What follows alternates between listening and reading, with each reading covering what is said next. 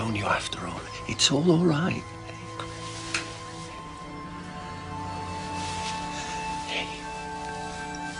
You're not coming back. I am. It's just for a few days. Why'd you have to go? Just because of what's happened, you know, we're all getting a bit stressed out. Well, you don't have to leave. He doesn't have to leave. Tell him, Mum. It's just for a little while. It's not. She's lying. Hey, I'll phone you later from your nan's, OK? Go on. You have a word with her, eh?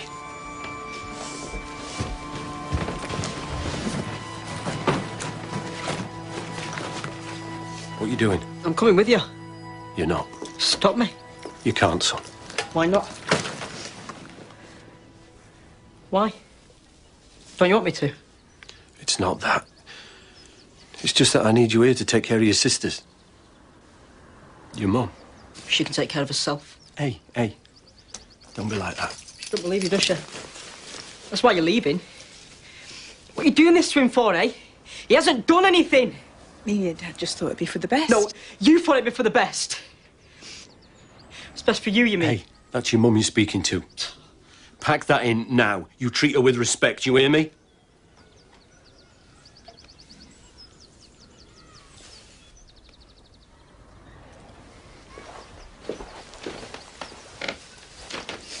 Come here.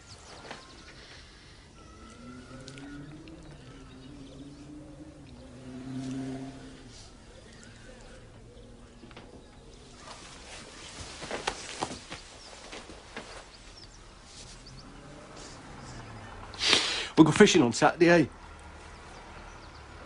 I'll phone you in the morning, get you out of your stinking pit.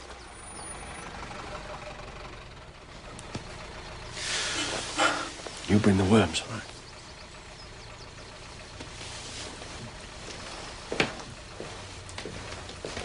See you later, kids. Phone you tonight. Dad!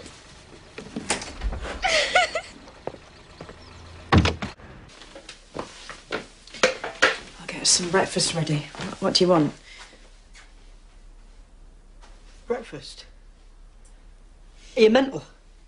My dad's just left and you're on about fucking breakfast. What is wrong with you?